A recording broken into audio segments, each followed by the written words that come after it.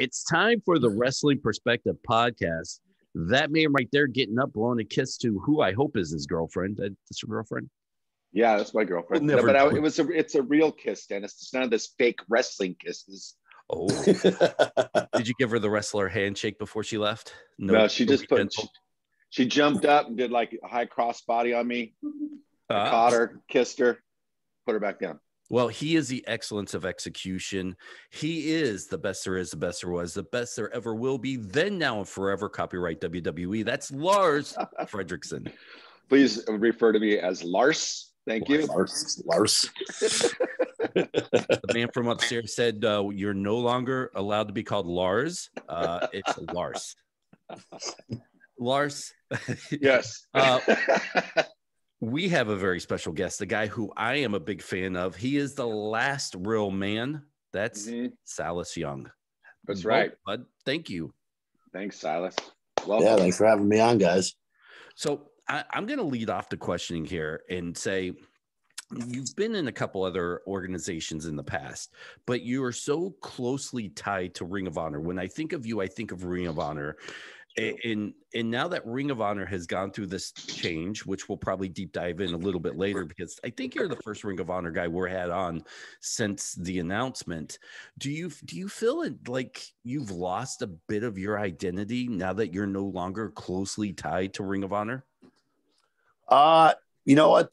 Weirdly, it always sucks to lose a job, especially a job that's giving you like a guaranteed paycheck or whatever. But weirdly, it's been a good thing for me. You know, we've had these last 2 years that we're just sitting at home all the time and barely working. And for me, I'm the type of person I need some stuff to be motivated. So weirdly, I feel like it's been a good thing, but there is still that part that, you know, I was so closely associated with Ring of Honor being there for 9 years. So it feels like there's definitely a part lost, but at the same time, it feels like a good thing. It was something I needed for myself personally. Well, do you think that, you know, as a result of this hiatus, have you found more job opportunities out there, meaning like on the indies, in other companies? I mean, do you see yourself like your horizon broadening as far as the way that you're looking at the business? Yeah, I mean, absolutely. I'm booked every weekend to do shows for the next few months. And, you know, as time goes by, more things come in. I mean, I feel like it's a good thing. Like I said, I needed this. Like, I'm the type of person that I'm kind of have to be like all in. And when I had this last couple of years, like I said, of just sitting at home, it killed me. You know, I haven't had any feelers from any big companies like AEW or WWE or anything like that. But, you know, I really looked at this when this was all announced and we found out about this as an opportunity to get back out there and start working hard again and to be able to do the independents. You know, it'd been about 5 or 6 years since I've been able to do any independent shows. So now getting this opportunity again, I'm trying to look for like the silver lining in it, you know, trying to find the good. I'm like excited about wrestling again. You know, you work for a place for so long and that has, you know, nothing but awesome talent there, which is always great to work with awesome talent. But, you know, after 9 years, you kind of look forward to be able to get out and work with new people. So there's definitely been a lot of people reaching out. You know, like I said, I got bookings every weekend. So that's a good thing that, there's interest in that. You know, I'm getting the opportunity to get out there and work with these other people. I think I'm really looking at it like 2022 is just my year to like go out there, really work hard on the independents and try and kind of, you know, rebuild my name again. You know, I felt like for myself, I was never like a guy that was like a hot independent name that everybody wanted to bring in. I felt like I just, you know, I kind of got my position because of, you know, good timing. Like anything in life comes down to good timing, but also just, being pretty fucking good at what I do, you know? So I'm looking forward to all that this next year has to bring and any opportunities it brings my way. 9 years. Is there that first day of school feeling right now for you when you think about going on some of these indie bookings? Because you haven't had to do that. Now you're going in and essentially starting over because like you said, I don't remember you taking any indie bookings as long as I've been a fan of yours, really. And if you did, it was a very, very sparse, you know, here and there kind of thing. So, I mean, is this kind of new? Like, do you feel like a rookie? You know what? Weirdly, a little bit. In wrestling, 5 or 6 years can be a lifetime. You know, you go when you're young and you're starting out in wrestling, you kind of start doing like the little shows around your area and you kind of know everybody. And now even, coming back and doing these shows after that many years, I go to these shows and I barely know anybody that's in the locker room. You know, I'll maybe know 1 or 2 people. And even if it is 1 or 2 people that I know, it's not like I know them very well. So it's definitely, I don't feel like I need to prove myself so much. If anything, I feel like I'm trying to prove myself to myself, that, I'm still capable. I'm 41 years old, so not exactly young for wrestling, but I'm also not old. My body feels great. But yeah, it's definitely like a weird feeling coming into places where, you see a lot of these guys have been working together and, done a lot of shows for a long time. So it's kind of like rebuilding some camaraderie amongst people. Well, you got so many, companies that are working, that have TV, that have the ability to kind of get their product out into the world, whether it be the NWA, GCW, AEW, Impact. I mean, the list goes on and on and on and on. I mean, what are there any specific companies besides, let's say, the other big two, Impact and AEW? Is there any other kind of companies that maybe you thought, well, wow, I'd like to go and work there, whether it be a GCW or, any place really? Yeah, I mean, you mentioned at the NWA, like I love the way their product looks. It looks so old school. It reminds me of wrestling when I was a kid. So the NWA is definitely something that I'd definitely be interested in. I just know it's so hard right now with you get a whole roster of people that are released. It's so much available talent out there, and just in general, the indie scene is so flooded. With new guys and girls working. There's so many schools out there that are putting out a whole crop of new trainees or new wrestlers every few months. So I think it's a little bit more difficult to get into some of those places. But you mentioned the two that I would definitely be interested in GCW and NWA, and they're two very different types of feels. But I feel like the character and what I do, I feel like it could really work both places. So I would definitely like to try working for the NWA though, for sure. You absolutely have an NWA look, and yeah, for sure. In next week we'll have Josh Woods on the podcast, and one of my questions for him is, I guess something I'll ask you is, I've noticed in his rivalry when you two were wrestling each other, somewhere along the way, the flip switched in him, and his game stepped up, and you could almost noticeably see it on TV. Not that he was bad. That's not what I'm saying, because I'm a fan of his, but he went from great to phenomenal. When you're wrestling someone, and I'm sure that's not the first time that's happened with you, when you're in the middle of a program with someone, and somewhere the switch flips and the story goes from good to amazing, the in-ring goes from great to phenomenal. How does that happen? Do you notice it as someone that's in the moment there with him? Yeah, absolutely. And you know what, I think in Josh's case, I don't know if you're familiar, like Josh was like a multiple time like Division I wrestling champion. He was a guy that like his whole life was wrestling based, and for a lot of people that come from that background, sometimes it can be hard to make that switch from real wrestling to pro wrestling, because they're such different things, in the I guess the collegiate style wrestling, you're taught to like maybe not show so much emotion, or to let yourself get caught up in things, whereas pro wrestling, that's exactly what you want to do. You want to show that emotion. So to see that change with Josh, it was pretty awesome, because it, compared to other people in wrestling, not even just wrestlers that come in and do it, but just people in general, usually the learning curve is a little bit slower. But for him, it was like a light switch got flipped on.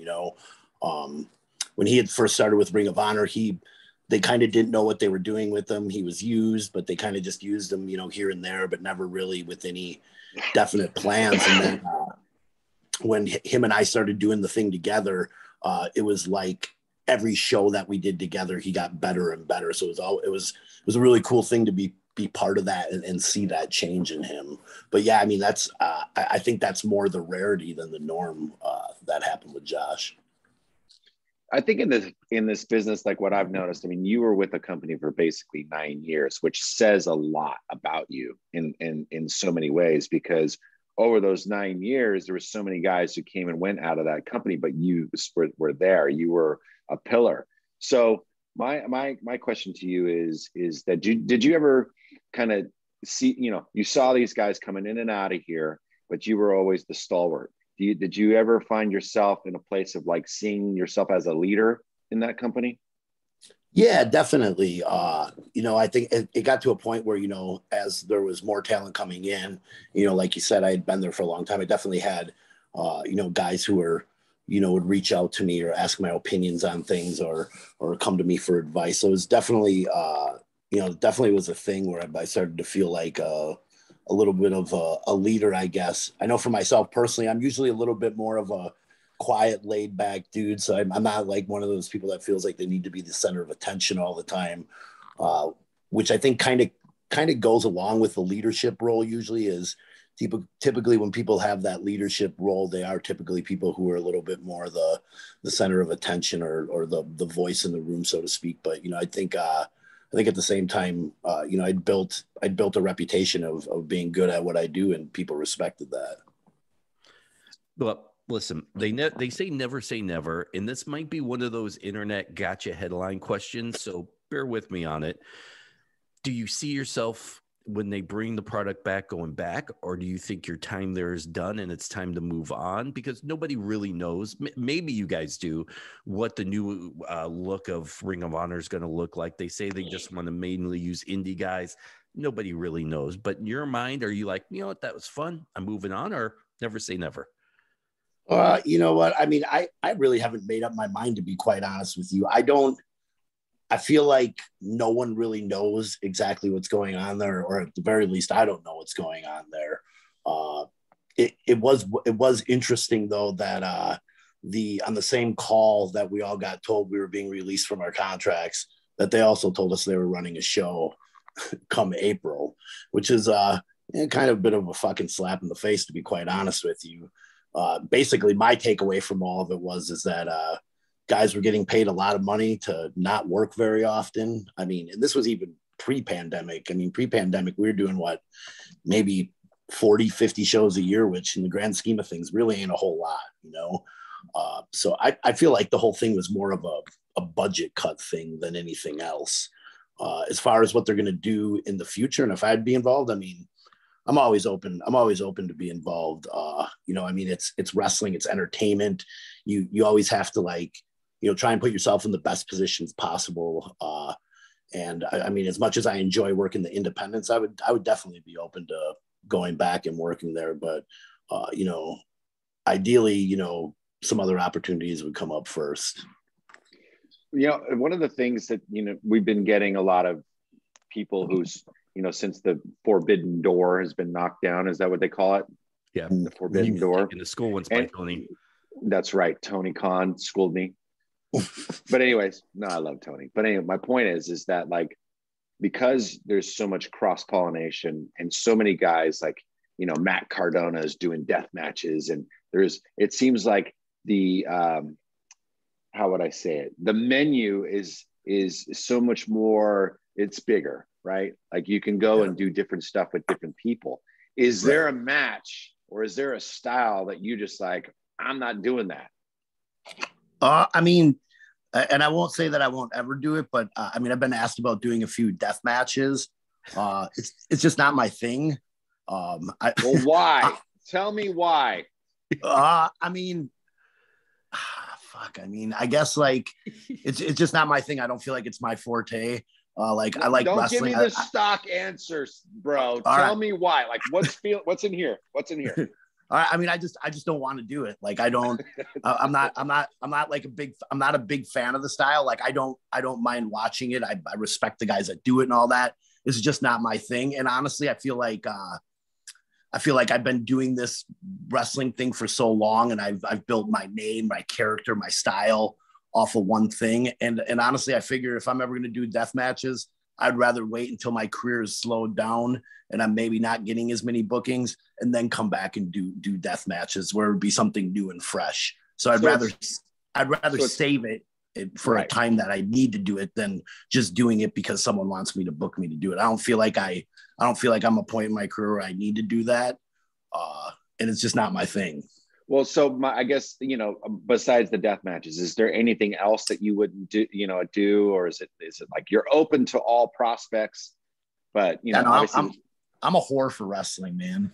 I want to be like, honestly, like, I know a lot of guys in wrestling are like, oh, I want to be fucking WWE champion, or I want to be AEW champion or something like that. But honestly, like, my only goal, and ideally, like, sure, everybody would want to be the world champion, right? It's a great thing. You're at the top of the card, but really, I mean, my big goal has always been just to be able to make a living off of wrestling for as long as possible.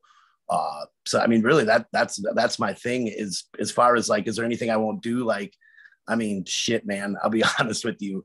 My second independent booking I did was for a group of these Juggalo fans that run some shows outside this little shitty bar in Wisconsin. And I worked a fucking casket match against a guy that's from the area who's like, he's okay, but he's not good. You know what I mean? So yeah, I mean, I'm kind of up to do anything within reason, as long as I don't feel like a complete fucking fool doing it. Right.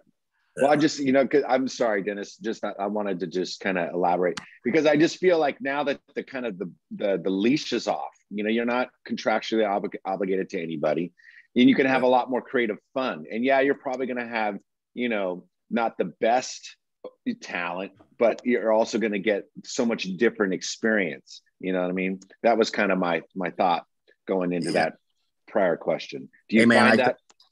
I totally get what you're saying. And I'm all like, I feel like life's all about accumulating good stories, you know, good stories and experiences. So I'm all about doing some different weird things. I mean, this isn't so crazy, but like last weekend I worked a show in Detroit. The ceilings were like, I don't know, 5 feet above the top ropes, or, you know, there wasn't a whole lot you could do. I mean, I ended up wrestling Zach Gowen. We did a silly little like kind of hardcore type match. I ended up like taping him to a dolly and running him into a pole. So, you know, just I enjoy the stupid shit in wrestling as much as I enjoy having like really good like wrestling type matches as well.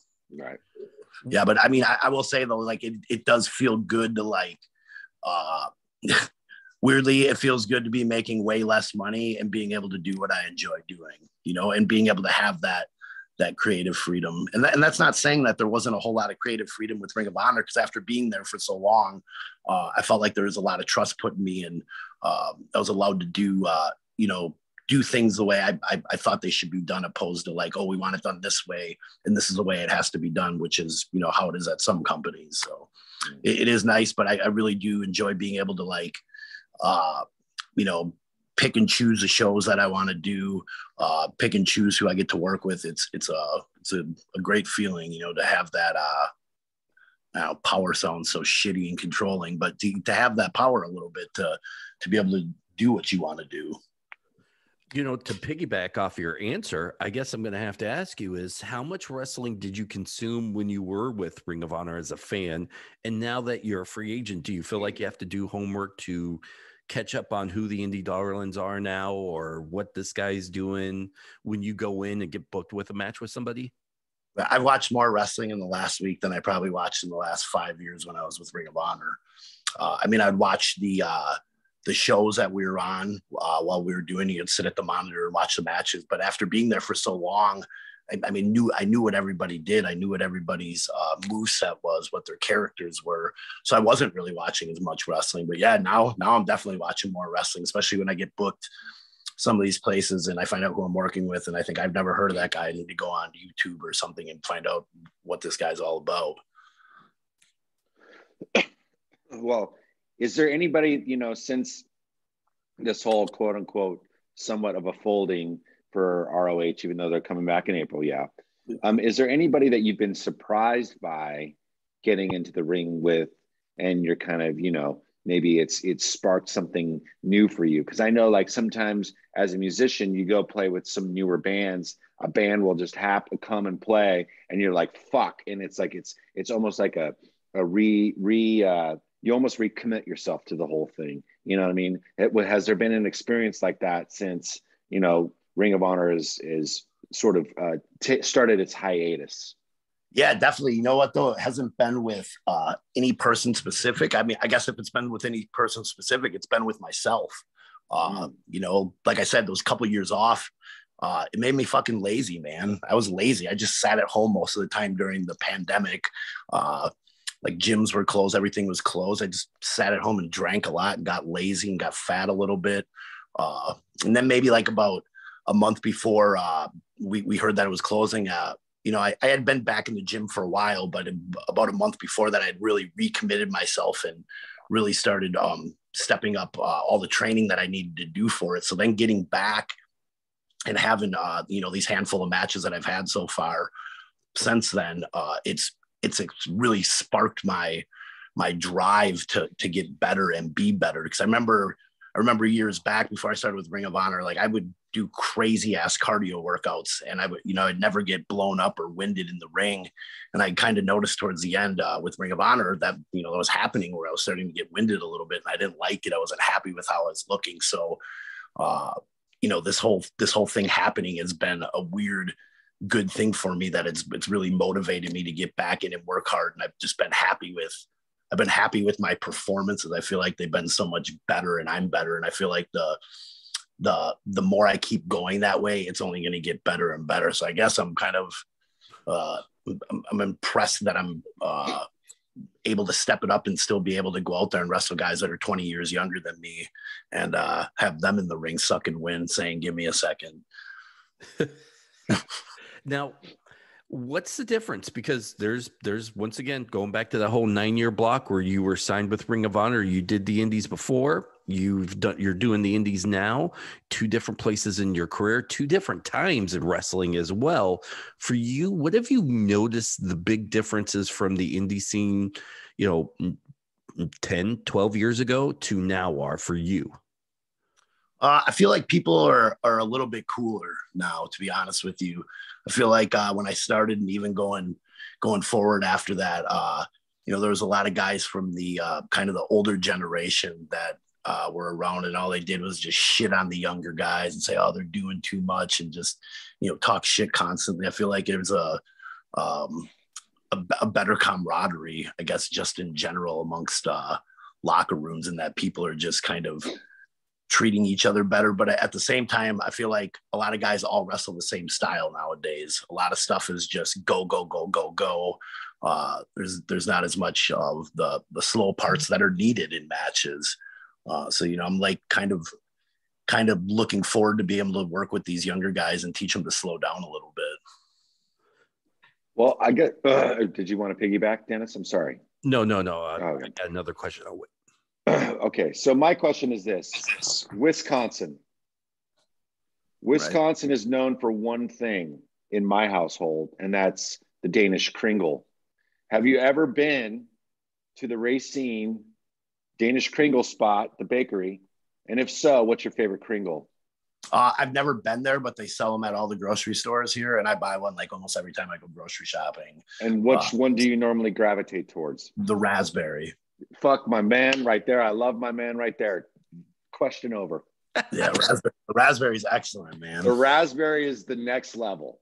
See, yeah. I mean, when I was a kid, you know, because my mom is Danish, you know, we always had a Kringle around Christmas time. I just had one for Christmas, and I thought, as I'm eating the raspberry one, I'm like, this is the best Kringle. You don't need another Kringle. This is the only Kringle that needs to be. And then here we are. So sorry, I carry on. Yeah, great minds think alike. That's right. Well, I'm going to steal this question from Petey Williams, who used to be on the podcast. Now he's WWE royalty, apparently. I know, Forget right? about us. Excuse me, Pete Williams. Pete Williams. He always loves to ask this question, and you're a 2-time television champion in Ring of Honor. Do you remember, you know, when they told you you were going to get the championship, how you reacted, what were, you know, at least your first one, what your thoughts were when you were going through the match? Yeah, I mean, absolutely. Like, you know, wrestling on the independent scene, you win titles and stuff, and it's cool. It's cool in itself that, you know, a company believes in you and whatever. But when I won the television title the first time, it felt like it felt like everything I was doing was going right, that I was making the right decisions, in the sense that you know, when you work for a company that's like on TV or a big worldwide recognized company and you win a title, it feels so much more important than when you say win a title for a, you know, like an independent company. I remember it, and I mean that's basically how I felt. I just felt like I felt proud. I felt happy that the company believed in me, and that they were willing to put the title on me. And then it was, you know, I think the fun thing about that is the second time I won it, it was with Kenny King. It was, I think it was like WrestleMania weekend down in New Orleans. It was at one of these buildings. I think it held like 5,000-6,000 people. It was a sellout or damn close to it. So it was pretty cool being able to do that with a friend like Kenny. You know, Kenny is probably the one guy in Ring of Honor that me and him hung out all the time. So he was like, to be able to have that moment happen again, and then have it happen with a really good friend like that, was a pretty fucking cool experience. Well, I guess my next question is about character development and, you know, seeing your character sort of evolve over, you know, a decade, basically. Like, do you draw inspiration from mostly? Do you find it, like, do you read books, movies, whatever it is? I take a lot of stuff from TV and movies for sure, and some stuff from reading. I don't read as much as I probably should, but the big inspiration behind the whole Last Real Man thing was actually my father. You know, for a lot of years, I wrestled just as Silas Young. Was a guy who had long hair and a beard, and was a good wrestler. Then I had the opportunity with Ring of Honor to do the Top Prospect tournament. And I had been kind of toying with the idea of the Last Real Man thing. And it kind of came from the idea that, like, around the time, I want to say it was like maybe 2011, 2012, something like that. You know, terms like metrosexual were becoming a thing. And like, you started hearing about guys getting like manicures and pedicures and stuff like that. And I just started thinking like about how I needed to do this character, and started thinking about how like men nowadays aren't like men like our fathers or our grandfathers were. And growing up, I was the youngest of 6 boys. And my dad was like a real hard ass dude. He had like the slick back hair and the mustache.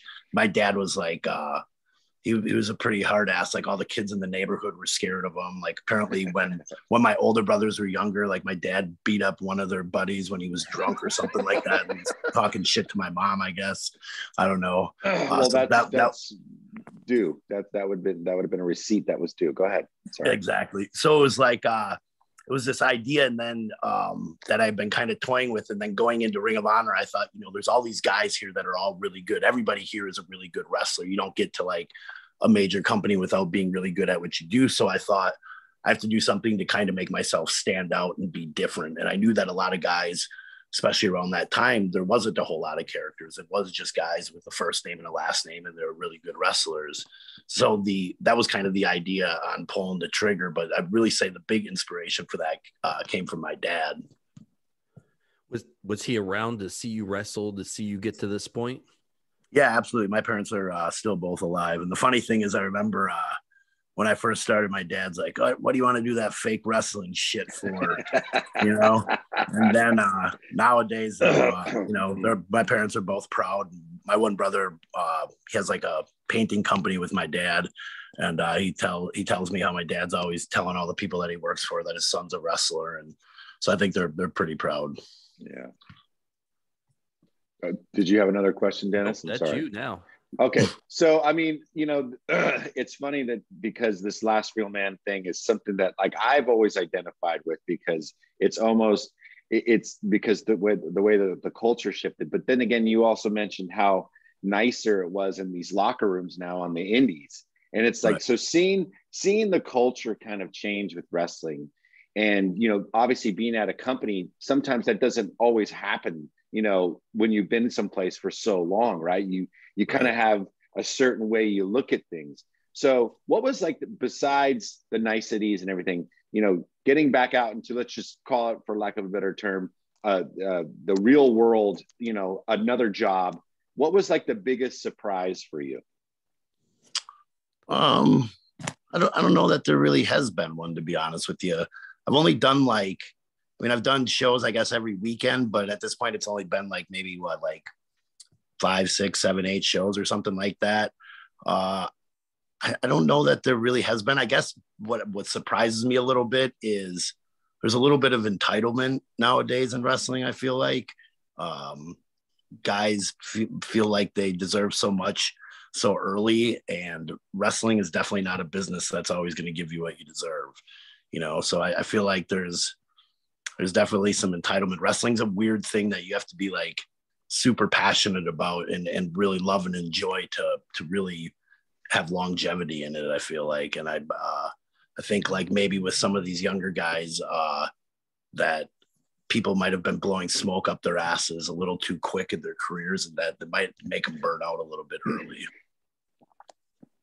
And speaking of that, then who gave you your start? Who taught you how to wrestle? What school? How did you find your way into it? Because once again, you don't seem like one of those guys that has that entitlement. You, every time I watched, and this is as a fan looking in, I view a guy that's always thought, you know what, I'm valued in a company, but every match could be my last. I'm going to go out, I'm going to entertain, and whatever happens, happens. So I never got any of that, especially in interviews I've seen you do. You've never exuded that cockiness, like I deserve to be here. So who kept you grounded? Who taught you? Let's dive a little bit into your background.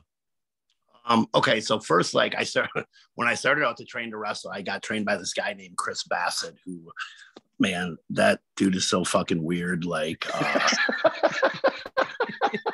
he did this Cobra gimmick, which is like a very 1980s type gimmick, like a mask, and he calls himself the Cobra. So I remember like one of the early days of training there, we would go like on Sundays and train in the yard or train in the ring that was in their backyard. And he had like a little like foam head thing in the living room with the mask on it. And he had a son that was also, he had been trained, but, you know, came to training every week. And the kid was about my age. So I was probably about 20 at the time. And the kid had pulled the mask off the head and put it on. And the mom freaked out at him, started yelling at him about, you don't disrespect the Cobra mask like that. And I remember even at 20 years old thinking like, wow, this is fucking bizarre, man. Like these people are like, I mean, being serious about what you do and everything, but this is a little fucking overboard, you know? So I trained with him for about a year. And during which time, you know, you meet people, you go to shows. And shortly thereafter, like finishing my training, I'd had a handful of matches, and I ended up working with a guy who didn't properly catch me on like a dive type thing. And I ended up dislocating my elbow. So during the time of recovery, I kind of remember sitting at home and thinking like, man, I need to go somewhere else and kind of finish my training. I feel like these people, they've showed me the basics of like locking up and grabbing holds and running a couple little spots, but I never learned how to properly like put a match together. And by that point, I kind of realized that this wasn't the place that was going to teach me how to properly put a match together. So by that time, I had met a guy who lived up in the Green Bay area, which is about 20 minutes from where I'd grown up. And I went up there and kind of finished my training with him. His name's Mike Mercury. He had trained like Ken Anderson and a handful of other guys from the area and had always ran good shows. So I'd finished my training with him, and then kind of continued on from there, just getting booked everywhere I could and stuff like that. And then as far as like what keeps me grounded, you know, I've never been a politicker. I've never been one to be like, oh, you guys should do this and put this title on me. So, you know, kind of going back to that question you asked before about the whole TV title thing, how it felt like, I think part of what felt really good was that I got that title because the company believed on me, not because I sat there and like message people and tried bullshitting my way into getting something that I felt like I deserved, opposed to what the company felt like they was deserving. So I feel like, I don't know. I've just never been like that. I've never been like one to really say like, you should do this, you should do that. I always felt like the company should recognize your talent, and they should do things with you because they see it, not because you see it. Because to be honest, this is entertainment, and we all think we're the fucking greatest thing in the world, you know? So I think maybe it's just part of my upbringing. I don't know. Maybe it's a little bit of entertainment and being insecure that we're, you know, it's always going to be your last show and you should just be cool and, you know, do what's asked of you, I guess. Maybe a little bit of all that combined. I know it's like I have to put Lars over every week in our match. Just one time I would like to go over on him, but he books it and he says, I got to do the job every week. Right. I mean, you know, are you going to stick with the champion, or are you going to? But anyways, you can't make a jobber anything else but a jobber. I mean, Dennis, I mean, I will say this: you're an incredible enhancement guy. Okay. All right. You're a great hand. Yeah, you're a great hand. But you know, so I started thinking about this when you were talking, and I was kind of wondering myself, you know, because now you've been in this business basically two couple decades, right? You've seen it change. You've been at places. You've been to the WWE. You've worked there. You've worked Ring of Honor. You've worked in a few other places. Is there certain? I mean, now that you're kind of watching more wrestling, and like you said, because you're, you know, maybe going on YouTube, checking out these guys, you're doing casket matches for juggalos, you know, you're really broadening your horizons. Unfortunately. But is there somebody out there right now where you're kind of like, I'd love to get into the ring with him or her or whoever it is? Because like I said, it's a whole different fucking world. You know, you're seeing so many different kinds of matches, and it's the world's your oyster in a sense in the wrestling world. You know, it's just never been like this. But is there somebody out there, male or female, that you'd like to get in there with? You know what? I can't say there's like anyone specific, but you know, there is so much good talent out there. I just want to be able to like get in there and work with the guys that are really respected as being some of the best wrestlers, and, you know, not just prove to the fans, but prove to myself that I can hang with that I can still go with the best guys that are out there, which in turn proves to everybody that I'm fucking great at what I do too. So I can't say that there's one specific person or even a handful of guys, because there's so many times that I'll watch stuff and I'll be like, man, that guy's really fucking good. I'd love to be able to work with him. And I feel like the one thing that's definitely changed in wrestling, training has gotten better.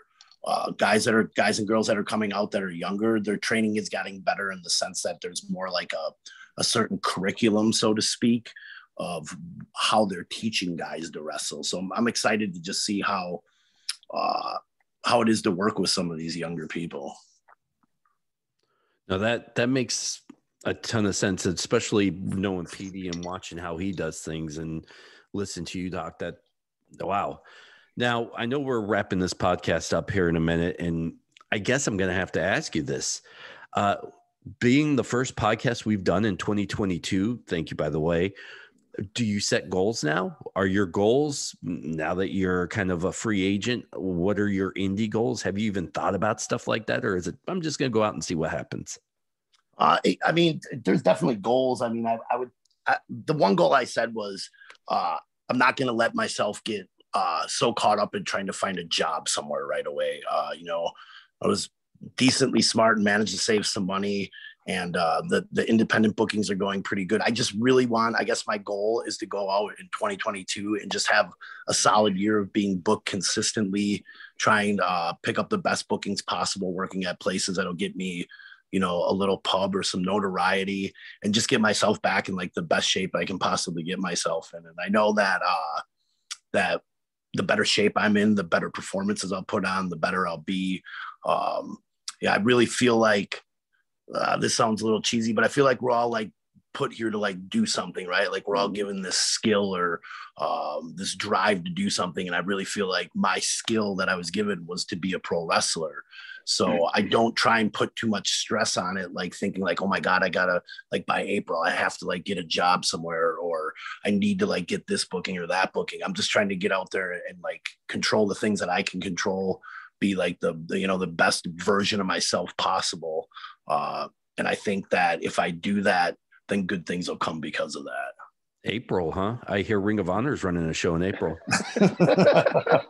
Who knows? I might not even be fucking booked on it.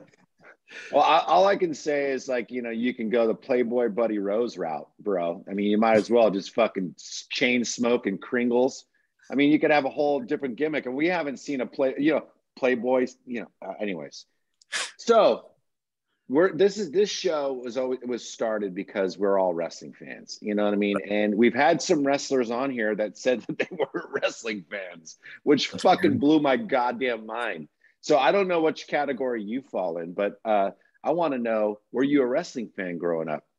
Oh yeah, absolutely, man. Like one of my youngest memories is one of my older brothers body slamming me on the floor in the living room when I was like probably 6 or 7 years old. All my brothers were big wrestling fans, so I grew up with it on TV. And I mean, I basically watched it my whole life. I think I had like about 2 years, like maybe in middle school or early high school, where I didn't watch it. But basically for my whole life, I've been a fan. I think it's wild that there's people that get into wrestling that aren't wrestling fans, to be honest with you. I mean, I guess I kind of understand like some of these guys that have like worked for WWE who got signed because they were like a football player or a track star or whatever. I mean, I kind of understand it, but for them, it feels like a lot of those guys just fizzle out fast. They do their little run with WWE and then it's just, it's gone. It goes back to that thing about you have to really love this shit to do it, because especially getting started out on the independent scene, you ain't making dick doing this, and you're definitely damaging your body. So, I mean, definitely been a big fan my whole life. Well, my final question for the podcast is, and we've talked about your family a little bit, but is there one match where you kind of had all your family there to watch you, that special, whatever match it is, or most of your family there that you really felt like this was your match? No, I've never had that, but when I was younger and doing independence around the area I grew up, all my family had come, like most of my brothers had been, and my parents had been to shows. So I've definitely had that experience, but never like anything where it was like, yeah, my family needs to come see this. I guess my final question has to do with, not only being like, it's going to go back a little bit to the fan question, and it's kind of a generic question, but I need to know this.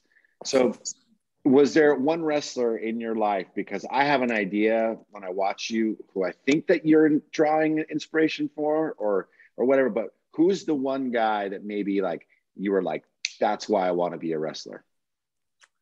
You know what? I don't know if there is any one guy. I feel like I drew a lot from a lot of different guys, but definitely like growing up, and then even being young in wrestling, I watched a lot of like old Ric Flair, Ricky Steamboat matches, a lot of stuff with the Rockers, Shawn Michaels.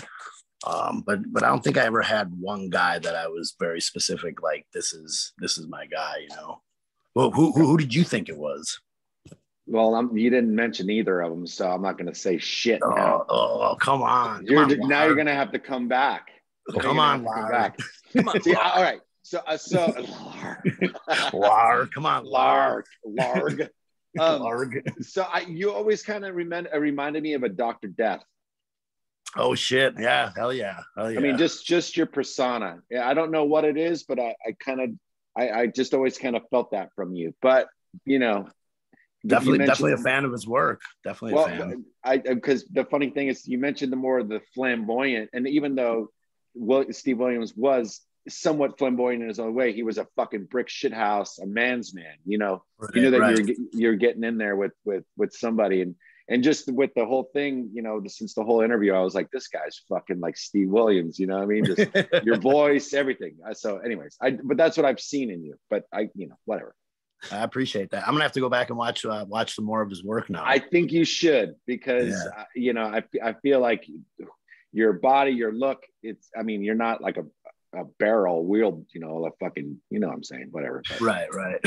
I mean, maybe after a few more fucking Kringles, we'll get that Dr. Death body, but yeah, right. But no, but just you're a brick shit house. That's all. Thanks, man. I appreciate that. Way to talk your way out of that. Going down the road, I was a little worried, and then you came back, and I thought, that's a good talker right there.